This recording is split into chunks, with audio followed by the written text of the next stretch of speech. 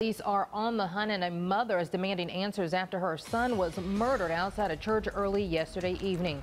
Police say 4 people are responsible for the shooting death of her son, 18-year-old Antonio Hines. He was found with several gunshot wounds outside the West Side Free Will Baptist Church that's next to Bill Fay Park. Here are the 4 suspects police have charged with the murder: 18-year-old Thomas Bullock, 17-year-old Tyreek Leach. They're currently in custody, but 20-year-old Jaquel Lawson and 19-year-old Christopher Hembry could be in your area. Bullock, Lawson, and Hembry all have run-ins in the past with law enforcement and have prior convictions. Police are looking to your help to help locate the suspects.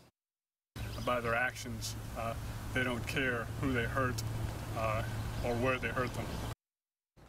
Now, police say they do take incidents like this very seriously, especially since it's a case involving young people. WNCT's Allie Weatherton spoke with Harris's mother. Allie, what did his mother say about this difficult time for her family?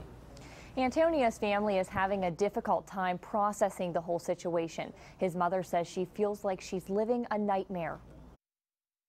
I was like, no,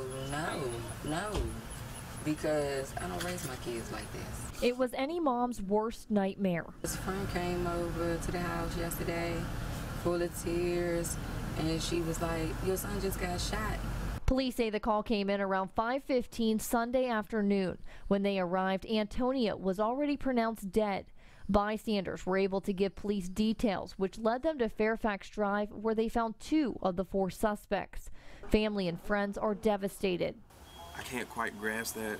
Leonard Palmer showed up this afternoon to Antonio's mom's house. He was his band director at Kinston High School. Talented musician. Not only did he play snare, but he played drum set and he played piano.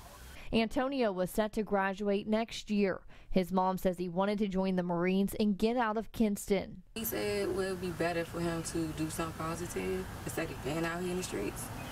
And I was all for it. Now, all she has left of her son is a photo album with his smile. Antonio's mother says they're planning a vigil for him in the next few days. When they pick a date and time, we will pass it on to you. Allie Weatherton, 9 on your side.